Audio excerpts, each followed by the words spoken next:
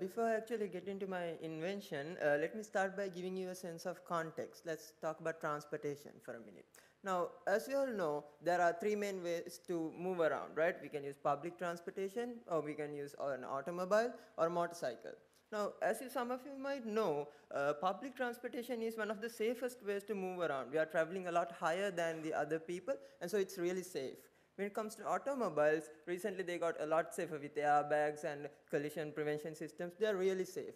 But when it comes to a motorcycle, they are not really safe. They remain incredibly vulnerable on the road. And if you really look at all the statistics of accidents, you will clearly see that motorcycles face a lot of accidents than other modes of transportation.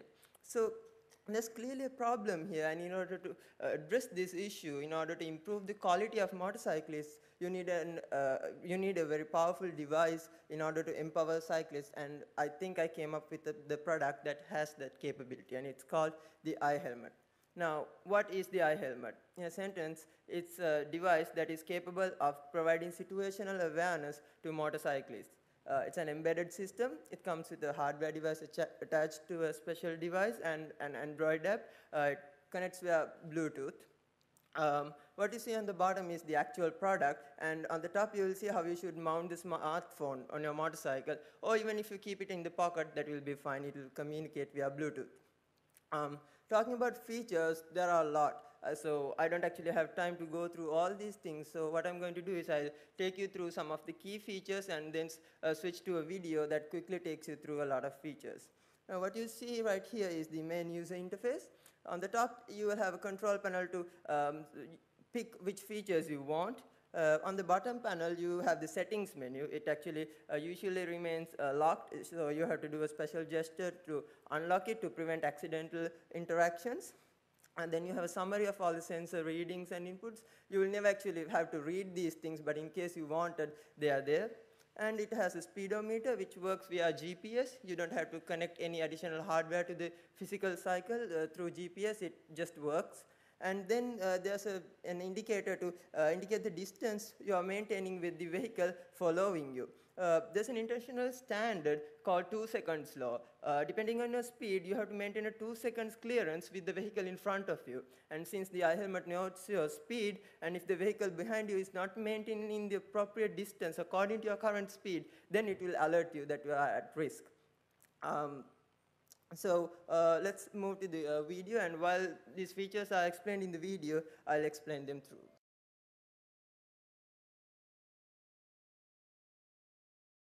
So it has a LED flash if you want to switch on, and you can dynamically adjust its brightness if you want.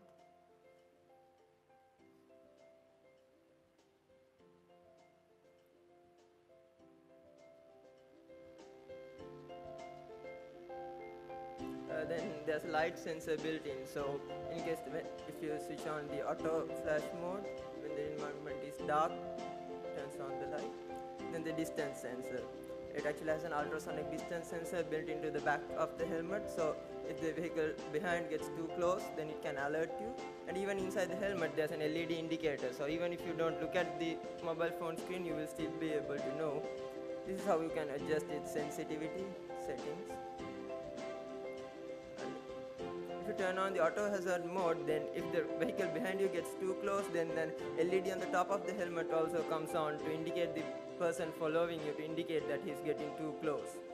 And when the dynamic mode is switched on, the indicator helmet adjusts its brightness to indicate how far the vehicle behind you is staying. So it's kind of blind spot assist. It also comes with a physical remote controller to conveniently interact with the system if you want. At night, if the screen dimming mode is on, the display goes dark to make it easy to read. If you want, you can turn on the mobile phone flash, and in case you put the phone into the pocket, it automatically recognizes it and switches off itself. Then there's a motion sensor. In case you face an accident, it can use the onboard accelerometers and activate the SOS mode in case you face an accident, and it will automatically send SMS messages up to three contacts containing your current GPS location, the speed you crashed, all the information are there, and these kind of messages will be sent to 3 people, so they will know that you are in trouble. You can set a maximum speed limit if you want. If you switch on the speed alerts mode, here you can set the maximum speed limit, and if you exceed that, then the system can alert you.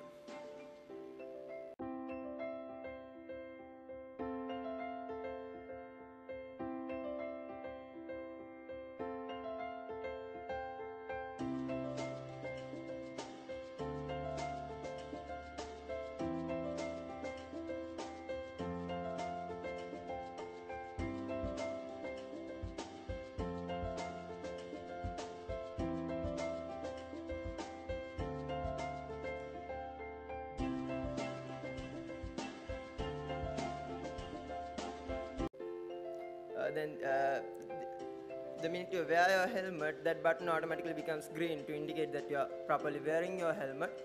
And the minute you remove the helmet, it can automatically memorize your current GPS location. So in case you park your bike somewhere, and the minute you remove your helmet, 5 minutes gone. it will memorize your current location, and it has maps built in, so you can open maps directly. Or if you want directions to the place where you parked your bike, you can press directions, and since it knows where you parked your bike, it can automatically guide you back to your bike if you want.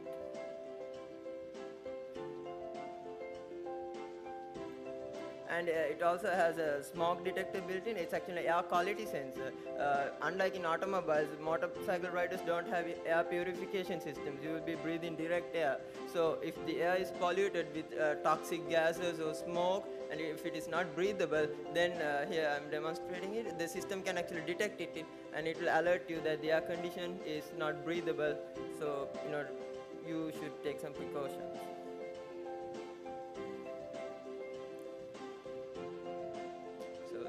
App use interface. There are no menus, everything is given in one single device. This is the device you should attach to your helmet with all the proximity sensors and everything. So yeah, that's the iHelmet. Thank you.